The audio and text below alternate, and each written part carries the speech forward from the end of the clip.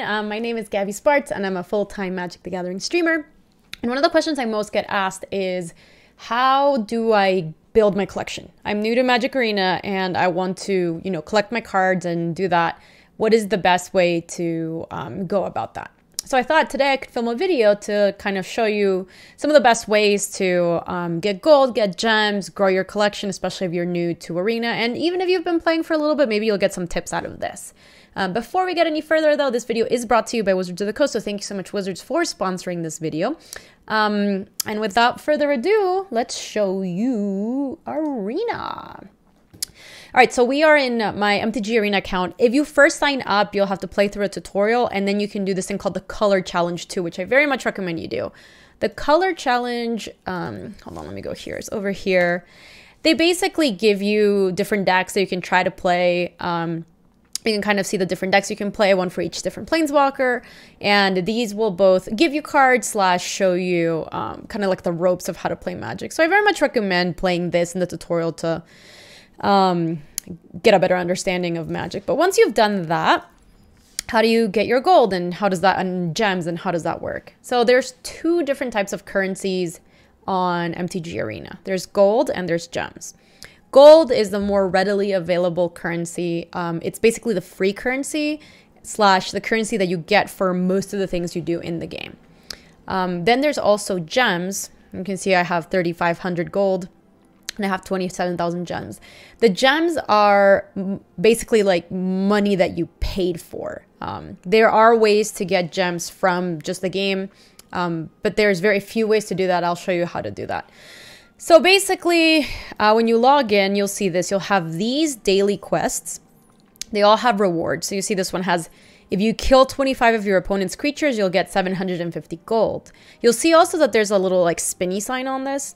That means that you can reroll the quest. So there's a lot of quests that are for 500 gold. There's a lot of quests for 750 gold. The 750 gold quests usually require you to do a little bit more.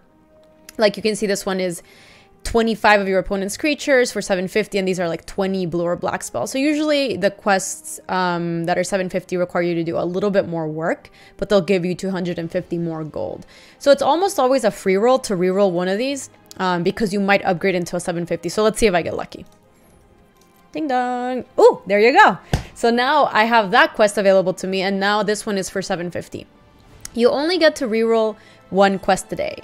So that's something to keep in mind because, you can't just like keep rerolling until you get all 750. But every time that you get a 500, you can, and it's not a quest that you're like particularly attached to, you can reroll it to try to get a little bit more gold from it.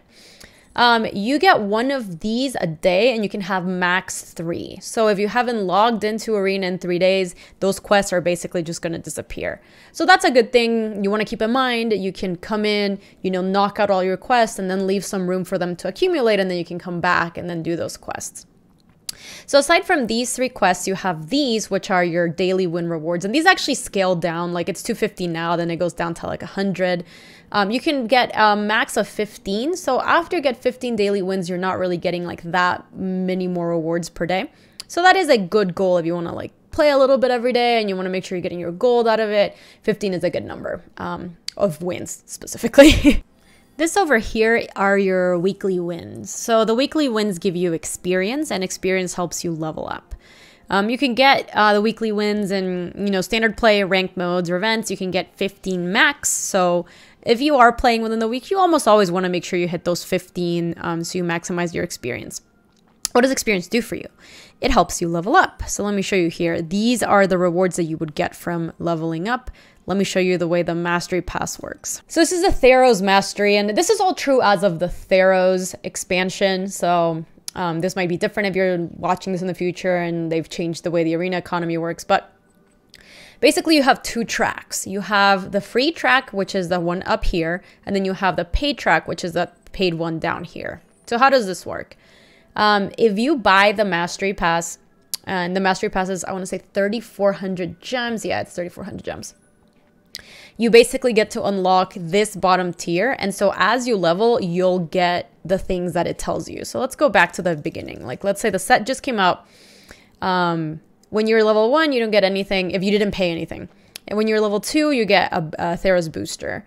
3-0 for booster. And it kind of just keeps going like this. And you also get these things called the mastery orbs. I'll show you what they do in a second. If you actually buy it, which by the way, I think is totally worth doing, you get a couple of things. You get like an Elspeth avatar, a special sleeve. You get these pets that they're just cosmetic, but they show up in your match and you can like interact with them. You can click on them and stuff.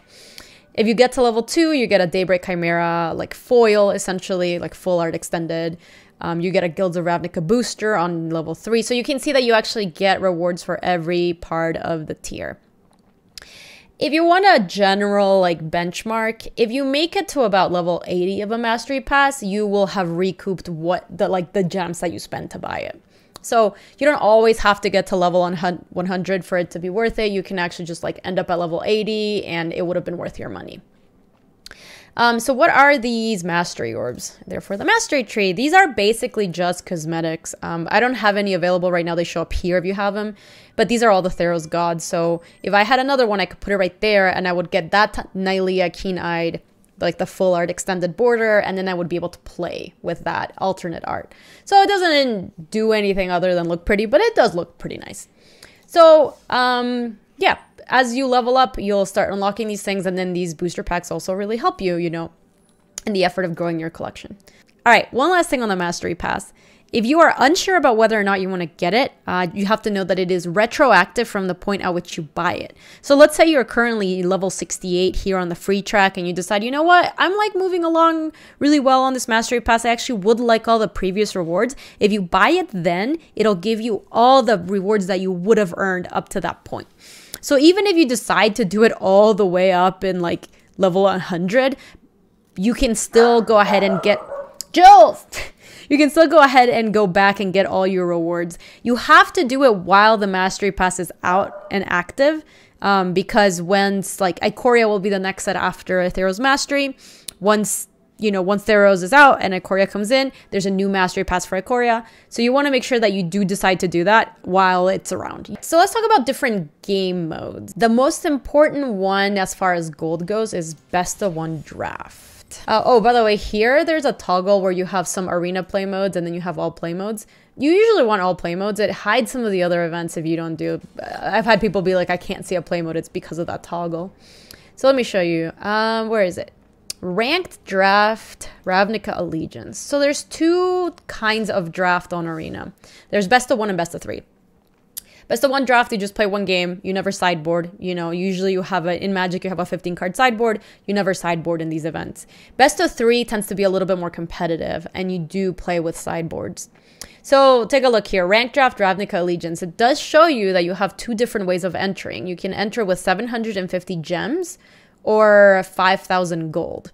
This is the only event in Arena as of when I recorded this where you can spend gold to get gems. So that's just something to keep in mind. If you have like a ton of gold, this is the event that you can use to try to transform that gold into gems. So the other thing that's nice about draft is that it guarantees you have at least 3, it's actually 4 packs, because 3 for the draft. And even if you don't get any wins, you're always guaranteed a pack. So you actually have 4 packs that are guaranteed. And then you can see as this goes up, your reward goes up too. So, you know, you got 2 wins, you get 100 gems in 1 pack. All the way up to here, you see that in between 5 wins and 6 wins, that's kind of when you get your money back and you get to go infinite, quote unquote. So that's Best of 1 Draft. There's also a traditional draft. Let me show you. I have a ticket entry, which you can get these random ways. Usually you'll just have the option for 1,500 gold. So you'll also see it's like twice as expensive as joining a Best of 1 draft. But you can also see that this is a little bit more difficult. Like having to sideboard in limited is a little bit more difficult, which means that this reward or that this event is higher cost, but also can have higher payouts. If you get all the way up to 3 wins, you'll make your money back, and then you have a chance to go up to like 2,500 gems. So once you get a little bit better at drafting, especially if you're brand new, switching from Best of 1 to traditional is something that you can do to kind of get more out of your drafting experience. You do play, each of these are a Best of 3 match, so you sideboard in between, and you only actually get to take 2 losses here. You get 2 losses and you're out. In best of 3, it's 3 losses and you're out. So those are both the drafting modes. Then there's a couple of other modes. Some of them rotate, some of them don't. Mainly you have over here, this is just brawl event. Standard events, you can also use gold to join. Just as a general guideline, I would always, when you can join an event with gold, join it with gold and not gems. The reason is because gold is just way more easy to get and it's easily available. Almost everything you do in Arena gets you gold, but very few things actually get you gems. So if you have the choice here, I would always join with gold. Another way to get your daily wins, weekly wins, are just to play ranked draft, or sorry, to play ranked constructed. So let me show you where that is here. So you can see standard ranked, this is best of 1, and then traditional historic ranked, or sorry, traditional standard ranked, this is best of 3. Same is true for historic. Historic is out right now. When you're watching this video, you might not see historic. This is a play mode that's kind of like in and out. It's not always around and available, but it follows the same like naming convention. So historic ranked and traditional historic ranked. So historic ranked is best of 1, traditional historic ranked is best of 3. That's the difference. You can also get your daily, like your rewards and stuff by playing with your friends. So if you do have any of your friends, you can just challenge them over here. And then you can get your, you know, like your black or green spells and your wins and stuff. You can get it that way too. So one of the questions I get asked a lot is, should I use, which pack should I buy? And should I use my gold to buy packs? And my general advice here is you should not. Why is that? Basically, a lot of people I feel get paralysis where they feel like they need to be much better at Magic before they start playing. Like they say, like, I don't want to play a draft. I'm just going to play like 2 games and then be immediately out. But my advice to that is you're not going to get better if you don't try it. You're not going to get better by not playing. So I think it's honestly a lot better to save your gold, because when you enter a draft, you just get those packs anyway. You're going to get to actually pick cards out of 3 packs, and then all those cards from draft, you actually get to keep. So not only are you getting more experience and practice playing draft, you also get to keep these cards for your collection afterward, right? And the same is true for like any standard events. People would rather just like crack packs, and I think you get a little bit more out of just like the experience of playing the standard matches and like trying to get better at Magic that way. Because the better you get at Magic, the more rewards you get, where to get to this point where you eventually go infinite, right? Where you're like entering something, but you're always getting enough wins that you can always keep rebuying your entry into it. The cool thing about packs though is that they do help you, like, here's another thing that people find confusing. You can't actually use these packs you have here for draft. Like when you enter into a draft, you get 3 new packs and none of these will ever interact with those. So the ones that you have here, all they do are just fun to crack. So for example, let's crack one here. And my rare was Storm Herald. So I don't know if you noticed, as soon as I did that, all of this filled out and it gave me a wild card. So that means that this is an uncommon wild card that I can use in the future. How do wild cards work? You can burn 1 wild card to craft something of the same rarity, any card. So this is a Timorite Chosen from Death. If I wanted another one, I could use that wild card, that uncommon wild card I just got, to craft a second Timorite Chosen from Death. It works a little bit different with rares and mythics. For example, this one, look, this is a rare wild card, and I'm currently 1, 2, 3 boosters in. If I crack this one went up to 4. And so when this completes, I will get this rare wild card and I will bank it and it'll show up here. And now I will just have this and I can use it whenever I want. So you would keep doing that. I don't think I have enough packs to actually get this. Yeah, so I'm going to be short a little bit to get that wild card, but that's okay. And now all of these cards have been added to my collection too, so whenever I want a deck build, I can use those.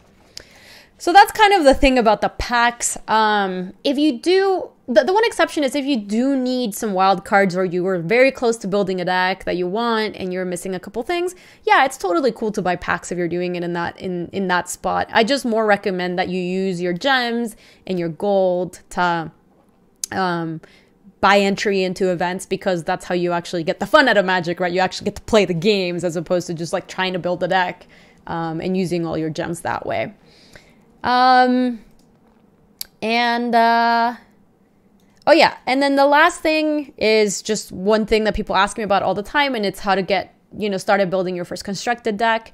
That can be hard sometimes, especially because constructed decks, especially when they're competitive, can have a lot of wild cards. And if you're just new to MTG Arena, you're not going to be able to have all those wild cards available. So one of the things I would recommend is building a monocolored deck. So like mono green Stompy, mono blue Flyers, mono white Weenie, like black aggro or something like that. And I'm not even naming decks these decks all exist in the current metagame, but like these are just decks that are almost always in the metagame because they are, easily accessible and you don't have to spend wild cards on lands. So, thanks again for watching, everyone. I hope this is helpful to anybody who's getting started with MTG Arena. I did have one last piece of advice. If you are brand new to the game, you get access to this thing called the New Player Bundle. You'll see it in the store.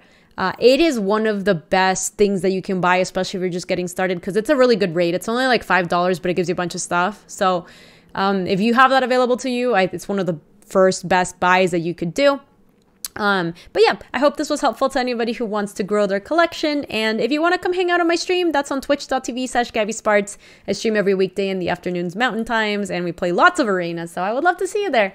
See you later.